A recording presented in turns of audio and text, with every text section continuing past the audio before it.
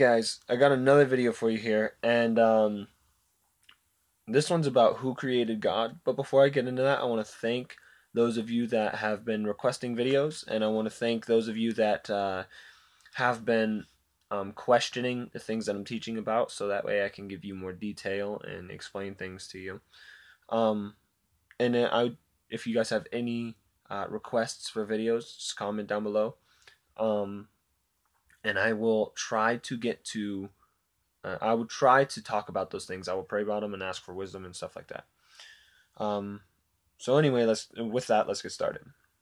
So something that I wrote down that I felt the Holy Spirit had given me was that, as creation, we feel everything must have been created, including God.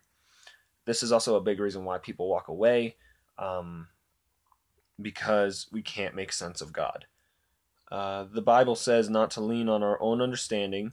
It also says that God's mind is far beyond our own. So to pretty much sum up what I'm saying is that, just because you don't have the answers does not mean that God is not real. If I hear about somebody way across the world, that doesn't make them not real just because I don't know who they are. Just because I hear all these things about them or about them does not make them less real. It just means that I don't know. So to create, you cannot be the creation.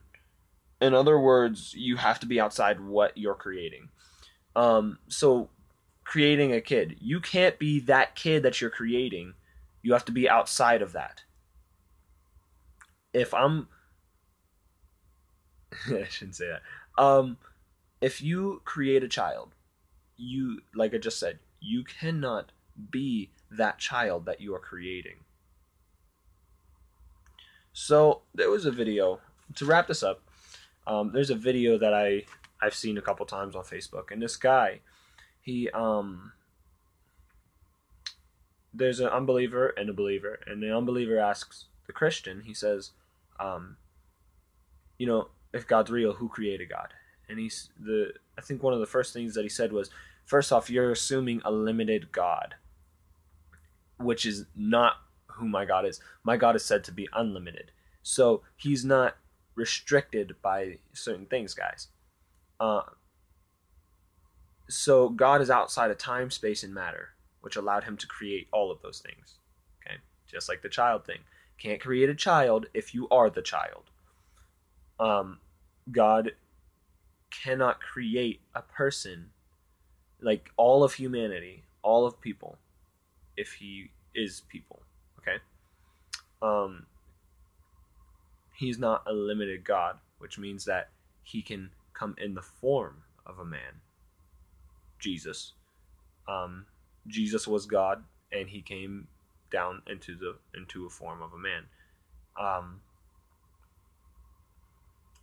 So you have to have an uncaused cause. Okay, God was not affected by the things that we know about. He wasn't affected by science. He wasn't affected by reproduction. Nothing like that. He was outside of all that. He was uncaused, but he caused everything. So an uncaused cause. So with that, guys, thank you for watching, and I hope that you learned something. If you have any questions about this, comment down below. Let me know what you think, and if you have any ideas, comment down below, and I will see if I can do those videos.